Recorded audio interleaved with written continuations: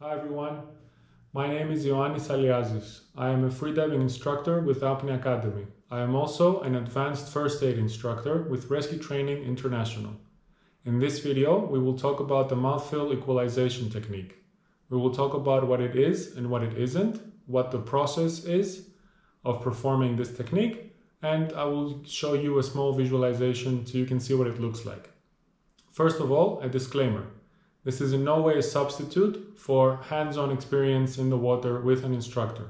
The best way for you to learn this technique is to contact an instructor and either do a course or get some hands-on training with them. I will also not be talking about basic concepts because this is a little bit more advanced technique. So if you have any questions, please let me know. Let's see what it isn't. It's not this.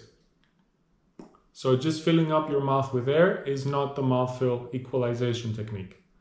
It is, like I said, an equalization technique. It's a way to equalize to deeper depths. What is the process? We start our dive and we equalize our usual way.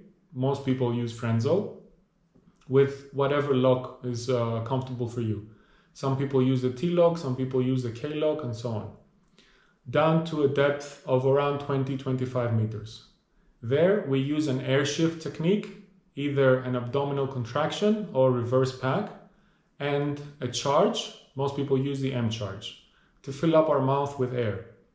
At this point is where the mouthfill equalization technique begins.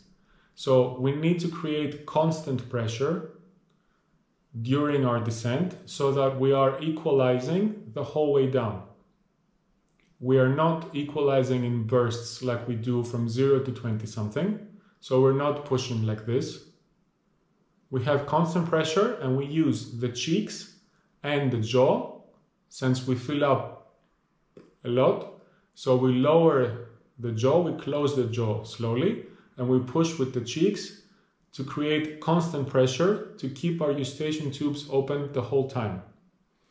At the point where this technique starts to fail, meaning that you feel that you cannot keep constant pressure and your eustachian tubes open, you will revert back to Frenzel with the remaining air you have until you have no more air in your mouth to be able to equalize. And that is where your dive will end and you will turn around. Now for the fun part, the visualization. I'm using the EQ tool by UBA project. It has a pressure sensor so we can see how we're equalizing across time. It can also leak a little bit of air so we can simulate a normal dive. On the x-axis we have time, on the y-axis we have pressure. The green line is my equalization limit, so it's where I know that I'm equalizing. So we take a deep breath and we start our dive. In the beginning, you can see that I'm equalizing with Frenzel.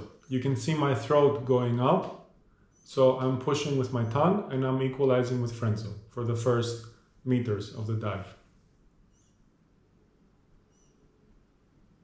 So right now we're at 20 seconds. In a little bit you will see me charge. And then I'm trying to have constant pressure. So I'm constantly trying to push with my cheeks in this case to keep my the pressure in my ears at or a little bit above the equalization limit, as you can see in the graph. At the point where you feel like you cannot keep this pressure, you revert back to Frenzel. And this is what the mouthfill equalization technique is.